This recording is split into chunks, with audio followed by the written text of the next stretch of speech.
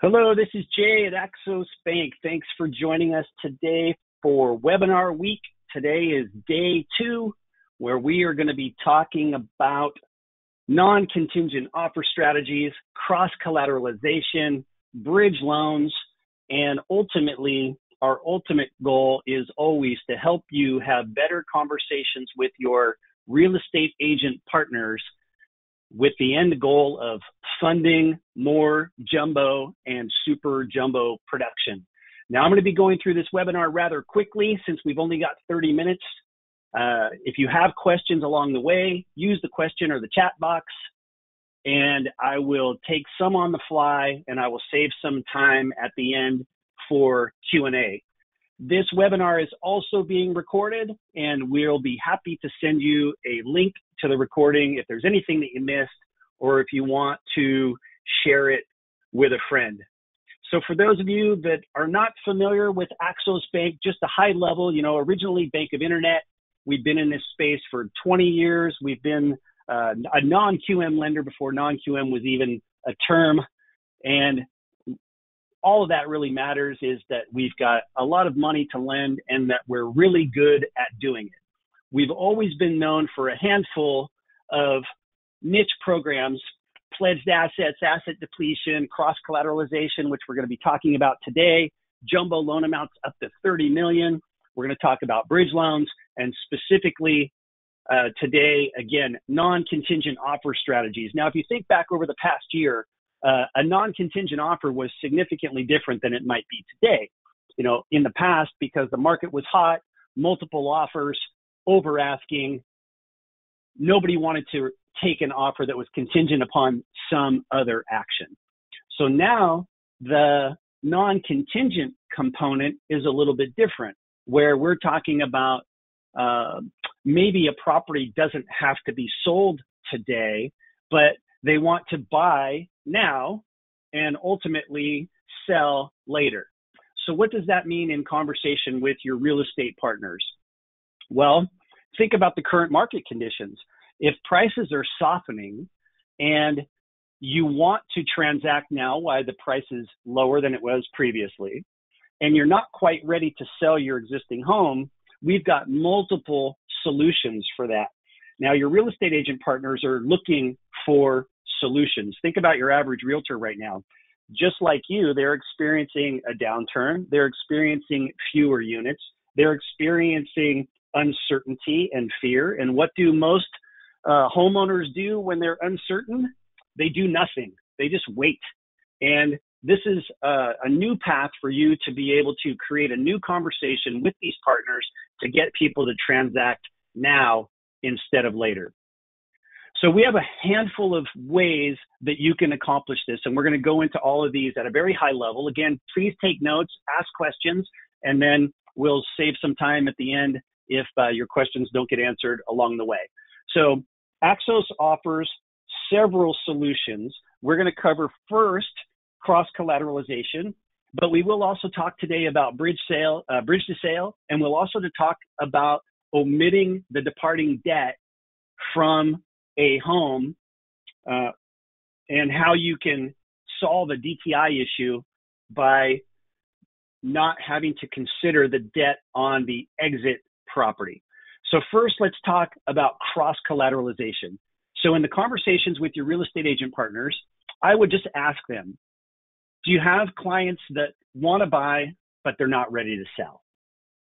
Any producing real estate agent has a book of listing prospects that are waiting for something to occur, right? In the past, they were afraid, if I put a sign in the yard, it sells too fast, I'm not going to be able to find another home. Well, now the circumstances are different, where there's significantly larger pool of homes to choose from, but they may not be ready to sell. And that's where cross-collateralization can come in.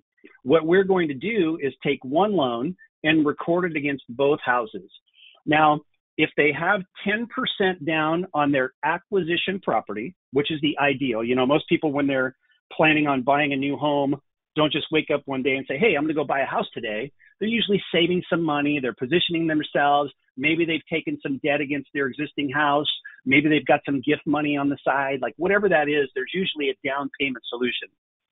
If they have at least 10% down, then we will allow you to cross their existing home, meaning I'm going to record my acquisition loan against the house, and I'm going to record it against their departing residence. Or I can also cross second homes and investment properties as well. We'll talk about how to get to multiple crosses in a minute. Just know that this is only available on our portfolio product. Now, if they don't have at least 10% down, we will allow 100% acquisition financing on the subject, provided that the effective loan to value is 15% below my published guidelines, which published guidelines are 70% to $2 million or 65% to $5 million on a purchase. So if my effective LTV were 50% in an example, that would meet the ELTV requirements. Effective loan to value, that's a new term. That's just taking the total debt divided into both values. So think about that. If you hear us mention ELTV, or when you're talking to your account executive, effective loan to value, that's what we mean. The debt divided into both properties, right? So if you've got 12 months reserves and 15% below the published guidelines, you don't even need a down payment. Now, let me show you what that might look like. So in my example on your screen, I've got somebody that's stepping down in a purchase. So they own a property worth 2.45 and they're buying a 1.5 property. So in this example, the total values are 3,950. Now, this borrower happens to have an existing first on their property of 375,000. Now, since I want to be in a first position on both on both homes rather, I'm going to pay that loan off with my acquisition debt. So in this example, I've got a 1.5 purchase price. I've got a 375 payoff. So my total loan amount is $1,875,000. I divide that into my total value of 3,950, and you can see that my effective loan to value is 47%. Now, as I mentioned previously, if the effective LTV is 15% or more below the published guidelines, then that deal works with no down payment. So think about this anytime that you've got somebody that's doing a step down, has a ton of equity, maybe a small first. Sometimes we'll make an exception to leave the first in place. We had a recent transaction where the borrowers had a 2 5/8 on a 30-year fixed rate on their existing primary, and they didn't plan on selling it. They were going to convert it to a rental. So we made an exception to record our lien in a secondary position behind that. So just always be having a conversation with your account executive. We want to know, what is the exit strategy? What are their plans? What's it going to look like when they're moving? Are they going to retain the property as a rental? And we have exit conversations so that we know how to properly structure the loan, not just from a LTV perspective, but also from a compensation perspective. If you're doing a borrower paid transaction, for example, versus lender paid. Some of our broker partners use lender paid transactions. And if a borrower is going to be paying our loan down or paying our loan off, we want to avoid the EPO early payoff conversation. So just, again, transparency with your account executive is the key. Now, I mentioned that we have a few different solutions when it comes to a departing residence. If you've got at least 30% equity in the departing home, and it's not sold, but it's actually on the market, then what we will allow you to do to omit that debt is just take a copy of the listing agreement. We need to have 6 months reserves on their exit debt. And then we want to evaluate, again, what is the exit strategy? So in this case, we know it's going to be sold because it's listed and it's on the market. So I'm going to omit that departing debt from my consideration if they meet those criteria. Now, if it's not yet listed or not yet on the market, we might consider that in two different paths. We would say, okay, let's get a 1007 on the property to establish fair market value. I might do an internal AVM to make sure that I've got at least a 30% equity position on that, because ultimately in a softer market, right, that house might be on the market even longer than they expect, or maybe they're not quite ready to put it on the market. Maybe they've got to do some improvements. They want to get it ready. Or maybe they're just undecided Like, I don't know, maybe we want to test the rental market and see what that looks like. So we can accommodate all of those potentialities as long as we've got the supporting documentation. So if somebody says, hey, I'm probably going to rent it, but I'm not 100% sure, I might sell it, I'm going to play the market. Well, give me that LOE. Let's get a 1007 comparable rent schedule on that departing residence if I'm not crossing it with my existing lien. And then we can evaluate that. These are all done case by case. As a portfolio lender, this is the proverbial out of the box. We're looking for solutions to help you close deals. And that's really what I want you to leave this webinar with is real estate agents are looking for loan originators that can help them provide solutions and close deals.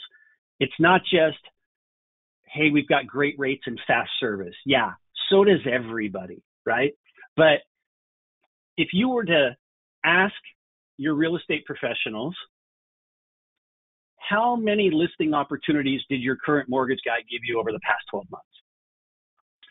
I would guess in most cases, that answer is a 0, maybe 1, but it's never a one-to-one relationship, right? Like a realtor isn't giving a lead to a loan officer and saying, hey, help my borrower. And oh, by the way, where's a new listing or a new buyer lead, right? It's just not a one-to-one ratio.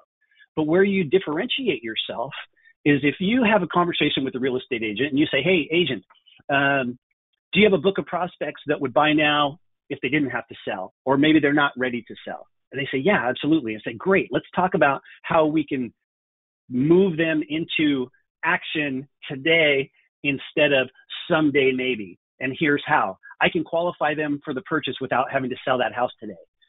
If I get a listing agreement on that, I can omit the departing debt. So think about this. If you're the real estate agent, you're going to represent a buyer that was kind of a wait and see guy sitting on the fence, and you're going to have a listing agreement because you know you're going to sell that property down the line.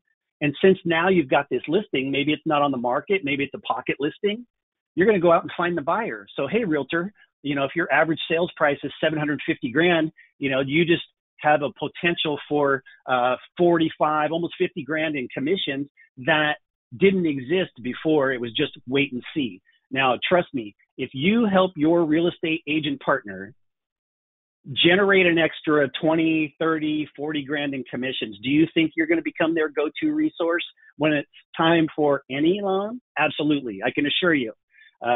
For those of you that don't know, I was an originator for 20 years prior to coming to the bank 9 years ago. All of your account executives are highly talented professionals, and they understand our culture, our credit philosophy, and how to put deals together. So the key is don't ever turn away a loan opportunity without having a conversation with your Axos AE. And again, we structure some of the craziest deals. The example that I'm sharing on the screen here is a deal that we closed in 2021 where these people were buying down. They were buying a 1.350 home, but they had $565K on their existing mortgage. So this deal looks weird, right? Because I'm giving them 140 LTV, right? I did a $1.9 million loan amount. But because my effective LTV was 50%, this deal works.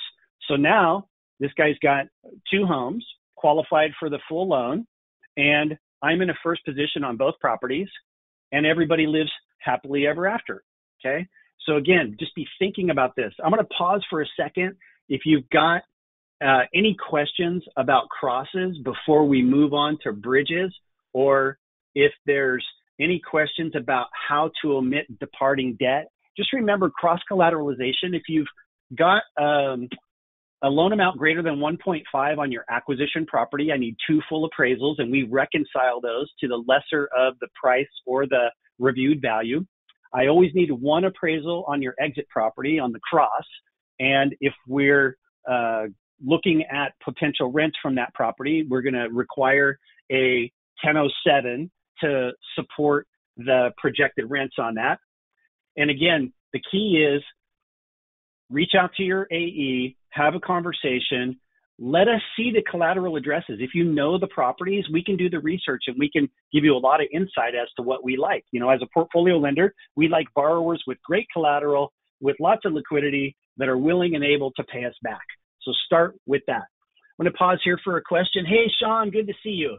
Are gift funds allowed on the acquisition property? Yes, 100% gift funds are allowed.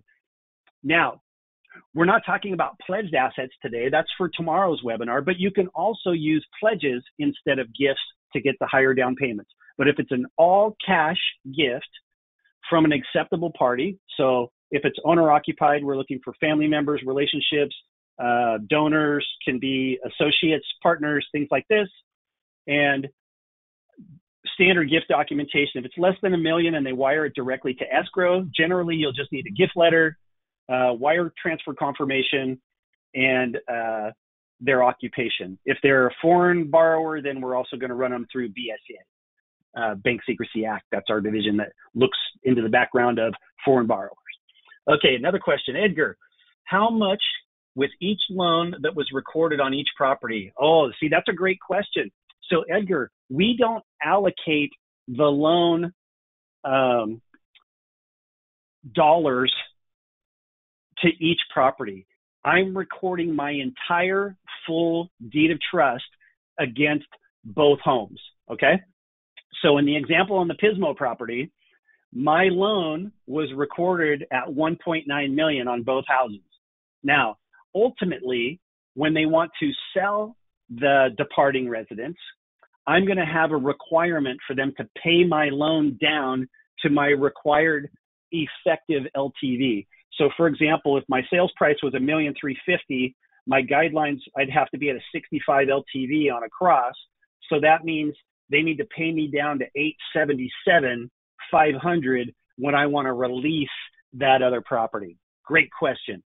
Another one here. What is the minimum loan amount? So on our portfolio, the minimum loan amount is $500K. Why does that matter? Well, each individual property has to be able to carry the minimum loan amount. So for example, if you said, hey, I've got this property over here in Bakersfield that's worth $250 and it's owned free and clear, and I've got this one over here in Lodi that's worth $500, so my total values are $750, can I do a cross? The answer to that is no.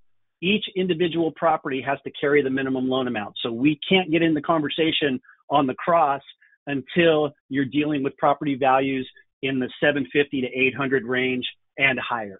Okay, great question. So I'm going to move on to bridge, and right now we've got 12 minutes left. I'm going to bang through this high level and then keep the questions coming. These are all great questions. So bridge to sale. When you think about a bridge loan, what most people are thinking about old school is a subordinate lien on a house that's listed for sale to come up with the down payment for the acquisition property. That's not our bridge loan. Our bridge loan is specifically for a home that is on the market to be sold, and we're just going to give them straight 60% cash to be able to pull off a new purchase. Now, I may or may not be participating in that purchase. We'll talk about that in a minute. So think about it like this. If you've got somebody with a ton of equity that needs to go pull off a cash purchase, a bridge to sale could be your solution. If it's on the market, I'm going to give them 60% cash out, and I'm going to fund a 12-month reserve payment account to make auto payments from, and then I don't need to meet any ability to repay standard. So their DTI could literally be 1,000%, and I'd be okay because I'm using those 12 months payments in reserve. Now, since our minimum loan amount by guideline is $1 million, you have to have a property that's worth $1.8 million before we get into the game on a bridge loan. But this past year, we said, hey, maybe we want to look at lowering our bridge loan requirement, meaning the minimum down to our 500 floor. And now we will do that if they are using Axos for the acquisition loan as well. So we already talked about how I would omit the departing debt from consideration on a home that's listed for sale. Well, in this case, I'm doing it for myself.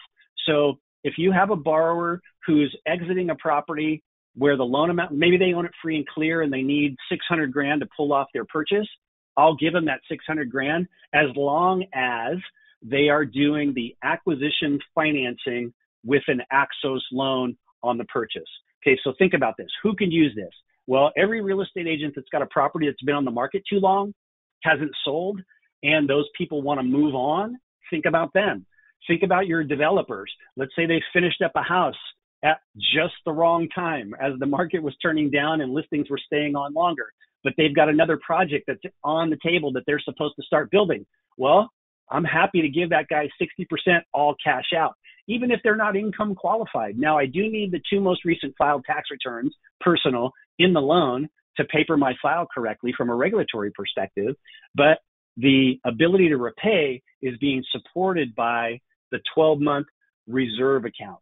Okay, so keep that in mind. This is a 12-month interest-only loan, current terms 9.25, point to Axos. And if for some reason the home hasn't sold within those 12 months, then we will consider a 6-month extension with a half-point fee and $500 for docs. And when they demonstrate that they are actively attempting to sell that property, right? This isn't just a slick way to get a stated income loan. The exit strategy has to be the sale of the home. We don't offer this for foreign national borrowers and a minimum FICO score of 680 subject to exceptions. I want to show an example of a live deal. I closed this a couple of years ago. This retiree couple had a small retirement income, I think about $5 or $6 grand a month. So they couldn't qualify for a $1.4 million loan. They found a house that they wanted to buy. The market was hot then, right? So they needed to make an all cash offer. So what did we do? Their current house was on the market in Newport Beach for $3.2 million. So we gave them 1.6, which gave them a little walking around money. It gave them enough money to fund the 12-month reserve account, which is the interest only payment only. And then it gave them the $1.4 million in cash to be able to pull off that purchase. So we started extracting the auto pay of the month following their closing. And I think they made 2 or 3 payments. They ended up selling that house for $2.9 million. And again, everybody lived happily ever after. Another awesome deal that we did in Newport Beach. This one was very, very interesting. So Corona Del Mar property appraised for $11.5 million. We gave a loan amount of 6.9, which was a 60 LTV. And then they took 2.1 in cash after we paid off their underlying lien, and they were able to acquire an additional piece of real estate. So again, I want you to be thinking about these conversations with your real estate partners, especially if you want to break into the jumbo market. For those of you that are wanting to do jumbo and super jumbo loan amounts, when you have these types of conversations with luxury agents, you are going to differentiate yourself from the rest of the field. Okay, it looks like I've got a few more questions. I'm going to pause here. We've got about 7 minutes left in the day. Again, I want to thank you for taking the time out of your day. A lot of friendly faces I see out there. Hey, Tracy, good to see you. Cheryl, thanks for showing up. Tara, good to see you. Let's see. Are these loans with prepayment penalty? Pradeep, no. If you're doing a bridge loan, obviously with the exit strategy, there is no prepay. If you're doing an owner-occupied property, there is no prepay. Even if you cross a non-owner occupied property, if your subject property is a primary residence, then no prepayment penalty. Now, do be aware, if you're crossing real estate with an exit strategy of paying us down, the most popular structure is a borrower paid compensation deal. You can do lender paid comp. However, if they pay that loan off within 180 days, you know, the last thing you want is me showing up with a tire iron to collect your commission, right? We want to make sure that you get and stay paid. Great question. Got another question. What is the rate for the acquisition on the purchase in the last example? So Bruce, thank you. So our portfolio rates on the wholesale side start at 6.75. That's our floor. So we don't do anything less than 6.75. So if you took the cross hit, which is a half, that would put you at 7.25. In the example I had, my borrower's FICO score was above 740. So they got an 8 improvement. So their final rate in that example in today's price would be 7 1/8 at par. And then you would charge your compensation on top of that. Let's see. I have another question here. Could family member property be used as a collateral purchase? Okay, this is a unique one, right? So in most cases, we want the vesting to match across all properties, meaning that whoever my buyers are need to also be on the cross property. So if you've got some family member that wants to participate by saying, hey, you can use my house over here, just know that I'm going to want them all to be borrowers. Okay, that's a case by case. And then also multiple properties in different states. So let's say, for example, you've got a borrower that's buying a property in California and they're leaving a property in Hawaii and you're not licensed in Hawaii. Well, I don't really care. My subject property is in California. So as long as you're licensed in the state in which the subject property is, my cross-collateral property, you do not need separate licensing there. Let's see. Let me go to the question box. We're here. We got 4 minutes left. Get them in while you can. Let's see. We already talked about minimum loan amount. Let me just make sure I didn't miss anybody here. Hey, Gene from South Florida, welcome. Okay, let's see. Bank statement loans. Yes. Can you use bank statement loans for qualifying? So Axos Portfolio allows you alternative documentation, bank statements to a 65 max LTV, 60 max LTV if using interest only. So if you had a cross and a bank statement loan, let's say that your loan amount was $5 million, then you would have to cut your effective LTV by 5% to 60% in order for that to work. So again, if you've got free and clear properties, borrowers with a lot of equity, or maybe you need to combine two properties on top of your subject to be able to meet the effective loan to value guideline, those are all viable options. Let's see, Mark asks, hey, can we get this deck? No, I don't distribute our slide deck, but yes, we will send you the link to be able to review this recorded webinar. Thanks for your interest on that one. Turn times for bank statement loans. So currently, under current turn times, you've got 2 days at intake. That's when you upload your loan and it gets disclosed. You've got 2 days in processing, which is our service level. We turn them in 1 day if it's a well-processed file. And then underwriting is currently quoting 3 days on a purchase, 4 days on a refi, and add 1 additional day for bank statement qualifying. Now, if you've got the bank statements in advance and you want to have us analyze it to make sure that you're on track, you can send those to us and we will have our team of awesome bank statement analysts rip into those and make sure that your borrower is able to qualify. Great question. Let's see. Norman says, hey, I got here late. No problem, Norman. We got you. Yes, we can send you links to review this webinar. Okay, so we are 2 minutes from the top of the hour. As I mentioned up front, best webinars start on time and end early. So that's my objective and goal today. Please stay connected with your account executives. If you need to get to them, if you don't recall who they are, shame on us. Email me, jshoop@axosbank.com. 858-753-3157 is my direct number, and I will make sure that you get the support that you need. And again, have new conversations with your real estate agent partners. Go deep with them. Help them understand how can they survive in this market? What are they doing? And literally ask them, what are you doing to adapt to consumer behavior that's changing right now? And then help them. Show them how they can transact. Show them how they can create new deals and become the go-to resource for their complex and big loan amounts. Again, I want to say thanks for the time. Thanks for taking it. We really appreciate you. We know that you've got headwinds that you're facing. We want to be here as a solution for you. And we're always coming up with new ideas and products and programs to be able to assist you. So thank you. We appreciate you. Have a great day.